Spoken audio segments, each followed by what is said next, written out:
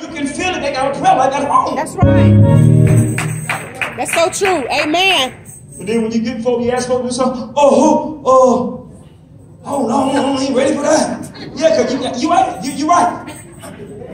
I see the gift, but you know what? Because you ain't trying to sharpen it at home. You ain't praying at home like you should. You ain't studying your word like you should. And you ain't fasting and praying like you should.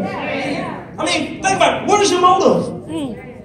People God has a call of God on every one of us. And then some of y'all been in here so long and you still ain't walking in your purpose. What's wrong? You better go on and preach. You know what you've been called to do. Slumbering, sleeping, my Lord. Why are we operating in it? We come to church week in and week out. And you telling me you still ain't motivated to preach or do the will of God? What we waiting on? Yes. Think about it. He didn't call us here just to be bench warmers. That's right. 5, 10, 15, 20 years, and I still ain't walking in my purpose. What's wrong? You come to church, yeah, we know right off the top. You come in as a sinner, yeah. You get converted, you get delivered, you get cleaned up. God do what he do. He work the work in you. But after a while, man, it's supposed to start being a shift. Come on, after a while, some should begin to ready to give birth. After a while, come on, have you seen people pregnant for 2 years? I see it. I didn't see it. I'm talking about in the spirit. Some of y'all been pregnant 3 or 4 years and still ain't gave birth to the Holy Ghost. Man, what's wrong? What kind of pregnancy is that? Pregnant 3 or 4 years and still ain't gave birth. Some of y'all been pregnant 15, 20 years with your gift and still ain't gave birth to it. Oh, you preaching now? What's wrong? My Lord. What kind of pregnancy you got? Well, that baby can just be comfortable in you that long. 9 months is supposed to be out of there, ain't it? Naturally. Lord, have 10. Bible scholar. No, you know, Teacher. School teacher.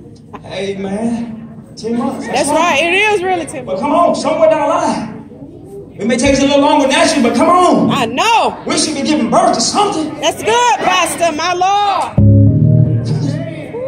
Oh, you helping us. You know what it is? Some of y'all got a stillborn. That's what it is, Pastor. Yeah, you feel something in there, but it ain't nothing moving. Come on, you ain't that right. The spirit get high, boy, everything, man. You sitting there like somebody like you that ate some raw meat or something. Come on now. Only got some of y'all pregnant, but that was stillborn. Ain't nothing kicking in you. Ain't nothing swollen to turn around. Ain't nothing moving. What's some signs of that you're pregnant when you are pregnant? That baby, he kicking tonight. That nighttime or something. Ain't something about nighttime? A farm, Pastor. You get to death, ain't it? Drop kicking, you coming up the top ropes, moving that sign of life. And you telling me you pregnant? It ain't nothing kicking in you. Ooh, a farm, Pastor. Ain't nothing pushing you. So I hear some women say, I'm so ready to give birth to this. I'm tired of being pregnant. Ain't you say you ready to give? You tired of all this stuff on here kicking you to death and all this stuff all up in your neck area and all that and cut your breathing out, making you eat stuff you never desired to eat. You be ready. You telling me you pregnant with the Holy Ghost? And you ain't ready to push this power out? You ain't ready to push this anointing out? You ain't going to God. You ain't ready to push this deliverance out? Come on, you ain't ready? You ain't ready? Well, help us, Jesus. And there's something. Oh, you preaching now. You walking around here. I'm just In the spirit. And I heard Isaiah say, when you did push, you brought forth wind. He said, when you did push, you brought forth as if it was wind. People push! And y'all pushing and wind coming out. You know what that means spiritually? You testifying hard as you can, but ain't no anointing. You singing hard as you can, but ain't no anointing. Come on, you trying to encourage somebody all you got, but ain't no anointing. Come on, you're preaching. Come on, don't nobody feel it and you don't either. Come on, glory to God. Push it forth and win. I'm going to sit up here and push forth and win. All these symptoms. my Lord. I want to give birth. Church, we got to give birth. I mean, how long are you going to be pregnant? Can't keep using that. What you doing to where you can't get birth? That's right. Because people do stuff to harm their own baby. Being reckless and careless. Like smoking cigarettes and pregnant, naturally. That can affect the baby. That's right. Smoking weed and pregnant, that can affect the baby. So what are some of y'all doing? That's affecting your baby. What you doing? Jesus. You may not be smoking, but you're doing something else. It's affecting your baby from coming forth. That's some defects. Slothfulness. My lady said slothful. That's a whole other message there. Laziness. Oh, no, I don't feel like pushing this thing. That's too much labor. That's right. Sound like some church folks. Man, I don't want to pray. I just want to come and let them lay hands on me. I ain't got time for all that laying down there crying, I'm spitting and foaming at the mouth. I ain't got time for all that stuff. I don't want nobody to see me doing all that. Some folks, y'all are so lazy. That's right. Lazy. How you going to get birth to some of you lazy? Because when it comes to labor pain, when it's time to push, ain't no time to be lazy. It's time to get down to business. And some of y'all are walking around here like this in the spirit. You look real healthy, outward, pregnant, though. But come on, stillborn on the inside. Don't want to do nothing. 2 or 3 years, we still ain't gave birth. Don't tell me the tongues don't come with the Holy Ghost. Yeah, do. I don't go there now. Yeah, it come with it now. Who got on the tennis shoe? Do we got a tongue on it? Or did you have to go buy the tongue separate? It came with it. So you telling me somewhere down the line when you get birth, the tongue need to appear. And the Holy Ghost y'all got. I had the Holy Ghost 5 years, 6 years, 10 years. Come on, it ain't no tongue flow nowhere. Because when I read the Bible, it says they received the Holy Ghost and they spake with tongues. With Cornelius them. Come on, glory to God. Receive the Holy Ghost. The Bible says they spake in tongues and praise God. Oh, you're preaching now. When Paul laid hands on Apollos them, 12 men. They spake in tongues and prophesied. Oh, it's in the word. Oh, so you telling me the tongue don't come with it? And the ghost you got ain't no tongue with it. They ought to appear somewhere. You need your tongue now. I was saying, because some stuff we don't even know what we ought to pray. Oh, that's right. We can be praying like some of y'all praying for a new house and don't even see the devils in your backyard. You need the tongue to intercess. If it said, I make intercession, you down there praying for a house, praying for an acre in the land. Come on, the Holy Ghost, come on, they ain't talking about nothing. Shoot them up, hold your head. Come on, it ain't intercess. It ain't intercess. Praying for that demon that's lurking in your backyard and you don't even know it. Why are you telling me you don't need the tongue? They make intercession. What is intercession? I'm going through something that's creeping up on me. I don't even see it, but then that tongue will kick in. It'll make intercession.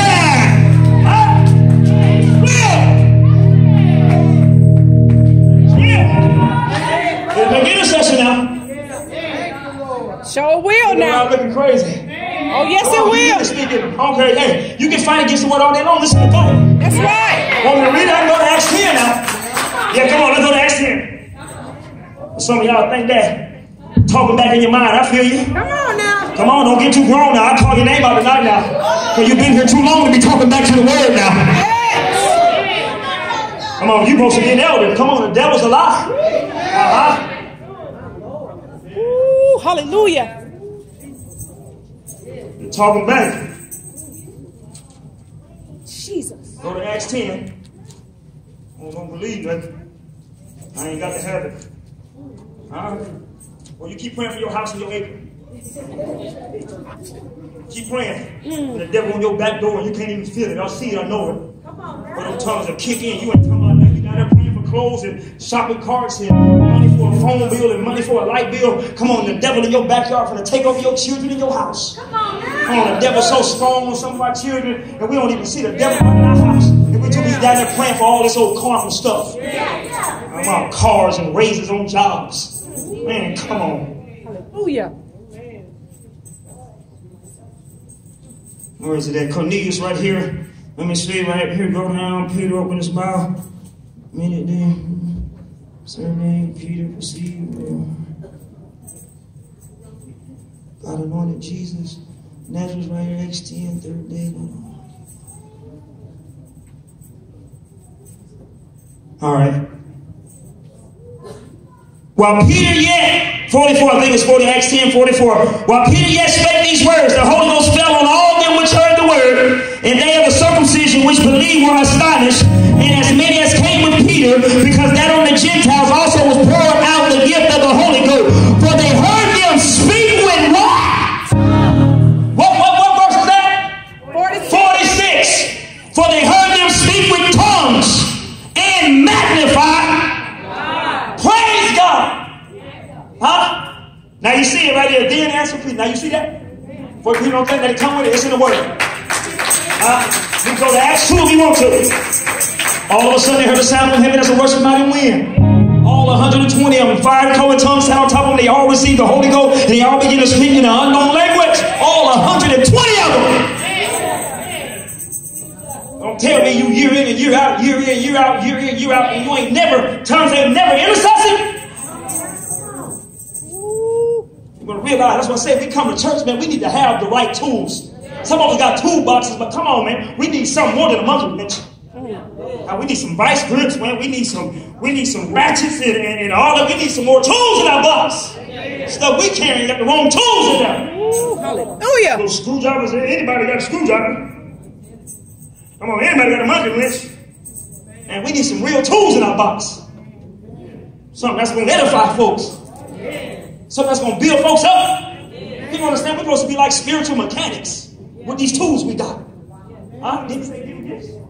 They gifts in the man. But it's gifts in the Bible. Wisdom. Now, come on, let's go there. Let's go to verse 12. Way off, but God, let's go. Knows what we need. Or is it 12? The gifts are 13. What is it? No, I'm talking about Corinthians. Now it's concerned with 12. First Corinthians 12. Everybody there, so you don't say, oh, you just made up something tonight. Talking about toolboxes and tools and all that they had nothing to do with the gospel. Now these are gifts. These are tools that God gave us. Everybody there? 1 Corinthians 12. Now concerning what? Spiritual gifts, brethren, I would not have you ignorant. You know that we were Gentiles, carried away unto these dumb idols, even as you were led, whereof I gave unto you understand that no man speaking by the Spirit of God calleth Jesus a curse, and that no man can say that Jesus is the Lord, but by the what? Holy Ghost. Now there are diversities of what? Gifts. So many different tools we can use. Lord have mercy. But the same? But the same. Hey, I can't teach like that's his gift. Huh? That's his gift. So what I'm mad at because he can break down the word. Yeah. Huh? The gift will edify. We got the same spirit. Now there are diversities of gifts, but the same spirit. Now there are differences of administrations, but the same. See, other churches may do something different from us. That's right. But as long as the Holy Ghost, the Spirit of God is there, that's right. Hey, we all get edified. Yeah. Right? At your church, brother, y'all can do different things, but it's the same spirit. That's right. I mean, he should be able to come here, and we go there, and both feel like we're where? At home. Right? It was the same spirit. My Lord. Huh? Yes. What must go work out when you hang out? Huh? Try the spirit. Then you ain't ever had the same what? Mindset? Huh? That's right. You pray, you preach. God breaks. He give her down a revelation of the word now. He give her a parable and a heartbeat. A parable since court used to come up with. You know it comes from God. I'm gonna sit there, nah, man, you ain't, come on. No, it's the same spirit. We need it. It's the same spirit. And there are diverse operations. People operate differently. But it's the same God which worketh all in what? A lot of y'all do the front. Y'all do it different, but it's all under the same spirit. That's right. All under the same spirit. They're all right, brother. All under the same spirit. They're all right. Yeah, they're all right. Man, they ain't gonna sit down like that. They're all right. But the manifestation of the Spirit is given to every man to profit withal. Now you telling me you got a manifestation, you ain't profiting nothing? Huh? He gave us a manifestation, right? When something's manifesting, what is it doing? It's edifying. It's showing itself to be real. That's right. That it was gave to you by God because you were sick and you got well. You was discouraged, now you're encouraged. Gifts, man, it's supposed to manifest in us. The gift we got saying it come from God, but nobody's being edified. Now you can't get mad at nobody but yourself. That's right. My Lord. If you choose to lay doormat, if you choose just to come to church and all you want to be is just another number on a roll call, that's between you and your God. Some folks comfortable with just being a mirror on the wall. A mirror on the wall, it's there every service. It ain't going nowhere. It's faithful, it's committed, but it can't help nobody in here. I refuse to be a picture on the wall in the house of God. I'm just a statue in the church. I'm just another vessel that just fills the chair. I don't want to be a number in the house of God. That's right. What number you were? Oh, I'm member 86. And that's all you know. There's more to it. Come on now. I'm taller than that. God gave a gift to every one of us. That's why he told Timothy, you stir it up. Stir up the gift of God that's in you.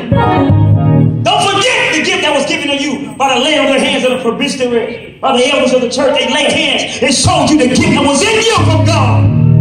It's the word. Stir it up. You stir it up. Not your leader. Not the mother of the church. Not the deacons of the church. Not your sisters of the church. Come on. But you stir up the gift.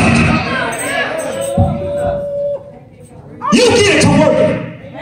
You get it to the point where it's showing up now. You get it there. Y'all sit back and just get so lazy and comfortable. God now ain't nothing turning to you. Don't get comfortable being dead. Nothing to stir. My Lord. When you know the call of God was there. Some of y'all was anointed, but what happened to you? Nothing to stir. My Lord. Don't let the trials and the things of the world and what I ain't got stop me from serving God. Come on, it don't matter. You gotta get like Paul, like he said Sunday. Paul knew what it was to be cold and naked. He knew what it was to be destitute. That means he knew what it means to be without the life necessities. Paul knew how to struggle, but in the middle of his struggle, he knew how to survive. He knew how to pray. You gotta know how to survive in the middle of your struggle. He knew what it is to be cold. He knew what it was to be naked. He knew what it was to be without. He knew how to survive. Gotta know how to survive, church. Coming in and you dying out. Anointed by God and you dying out. That's right. Because of circumstances. And then we sit on those chairs, glory to God, and you put up a poster above your head like they did Jesus. They put a sign up, the King of the Jews, but your sign ain't King of the Jews. Your sign is pity party. When I'm thinking some of y'all, I see a big poster saying pity party. Come on, the devil's alive. That ain't gonna bring you out. Hold this behind Sister Courtney. Let's get behind her and hold it over her head. Now get up behind here. Looking at some of y'all in the spirit. They put a sign up over Jesus, talking about King of the Jews, but y'all got a sign up too. Saying pity party. Pity, I'm the queen of the pity parties. I'm the king of the pity parties. Come on. Glory to God, it's time to wake up. You don't want that title on you. You don't want that sign over your head. Come on, glory to God. We want a sign that look, I'm a child of the king. I'm a daughter of the Most High. Come on. I'm a man of God. I'm a man after his heart. I'm a woman after his heart.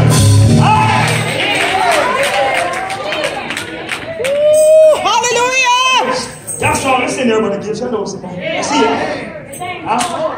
Oh, they ain't tore it out, she said. Got to have something. Oh, you preaching now. Let trials and the things we go through beat us down. And then we come to church and you angry with your neighbor because you in a mess. Come on, you got to get yourself out of it. Come on, you got to break your way out of it. Come on, that's what God said. Stop being cute. Stop being proud. And realize you in a mess. And call on the name of Jesus. Come on, glory to God. You got to get like the prodigal son. Come on, yeah, you didn't go back to the world, but you went back to the home pen. Some of y'all in the home pen. Come out the home pen.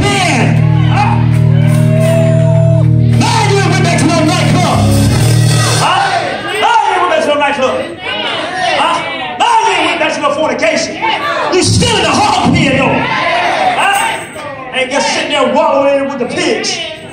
I'm just comfortable now just being messy. I'm comfortable now this old anger. Some of y'all done got so bitter because of what you're going through. Come on, y'all better quit that stuff tonight. God sent warning before destruction. Come on, you better lay aside your sin and your weight. Come on and come to God. Come back to God. Come back to yourself. Come to yourself.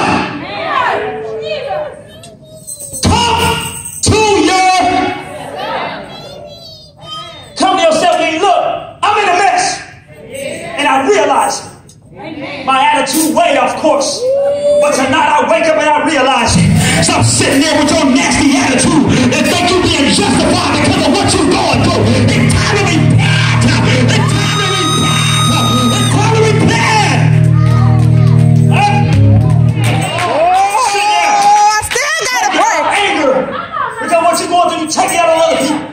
And you're feeling justified like ain't like God co-signing what you doing. You ain't co-signing that. Hallelujah. God trying to help us. Hallelujah. Want to wake up. Yes.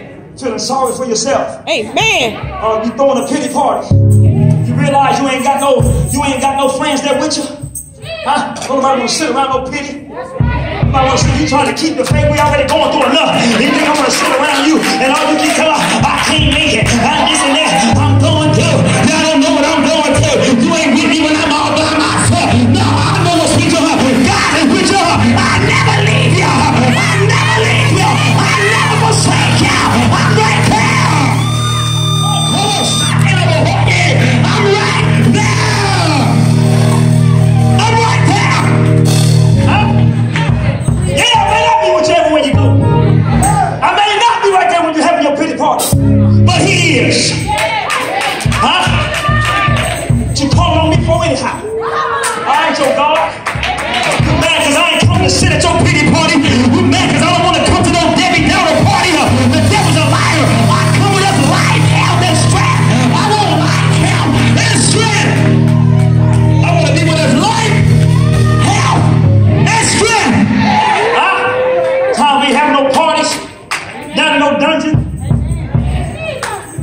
Get up your bed of affliction and rise up and walk. Do something tonight. Feel that demon real strong. Do something tonight, Sister Tria. Do something tonight. Brought you out the streets. All what you used to do. You're too anointed to sit there and have pity. You're too anointed to sit there and act like you don't know God. He's the same deliverer that brought you over reason the community center. He's the same God yesterday, today, and forevermore. He said, I'm God and I change nothing. He's God and he changes not. Wake up from there. Come out the whole pen.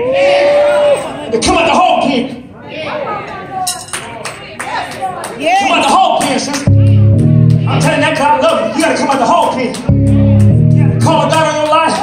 Man, that anointed prostitute supposed to be coming flocking from everywhere. The anointed that's on your life. Yes. Come on, glory, I'm many be the afflictions of the righteous. You gotta get it down in your spirit. Don't focus on the affliction, but focus I will deliver you out of the mouth.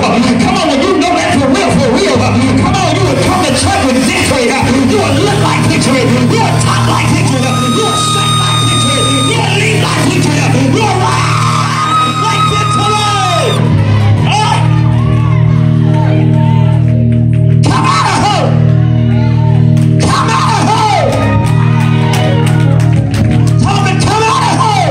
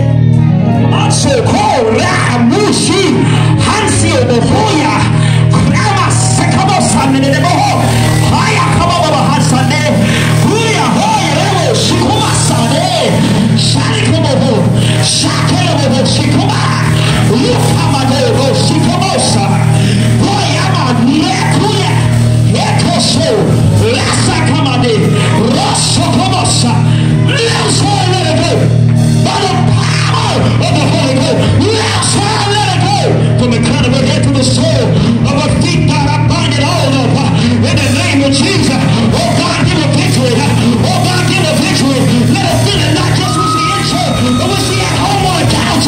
Was he in the bed? Let it be a victory.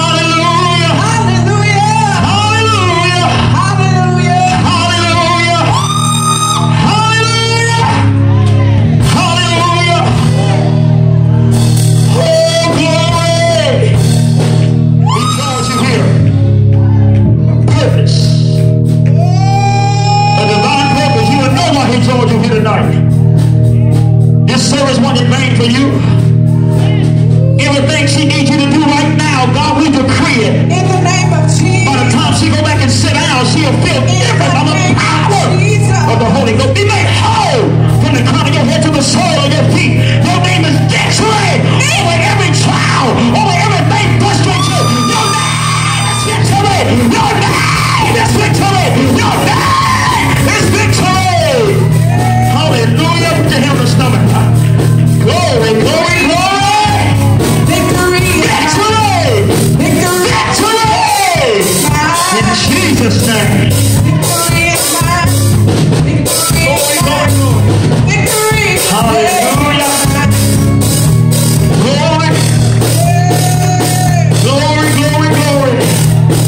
Hallelujah. Hallelujah.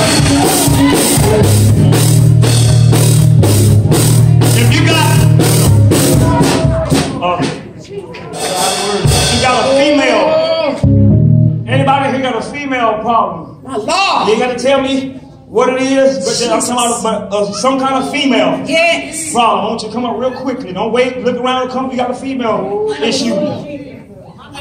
Victory today is mine. Don't second guess what you're coming up here for. You got an issue. You know God is able. Healing is mine. Healing today is mine. I told Satan to get thee behind. Healing tonight is mine.